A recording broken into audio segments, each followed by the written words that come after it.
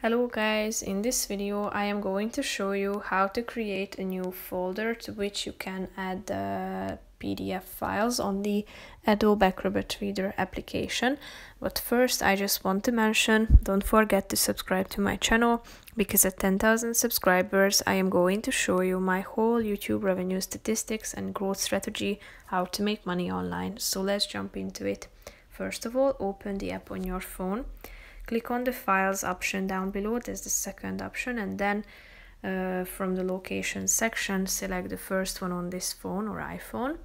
Tap on the folder icon with the plus icon in the upper right corner of the screen and type in the name of your new folder. Click on Create. So now your new folder has been created, so feel free to add any of the already existing or new PDF files to this section. If you click on the three dots icon, you can see that you have the chance to rename it, to move it, and to delete it as well. So that's pretty much it for this video, guys. I hope you found it helpful. If you did, consider subscribing and see you in the next video. Bye bye.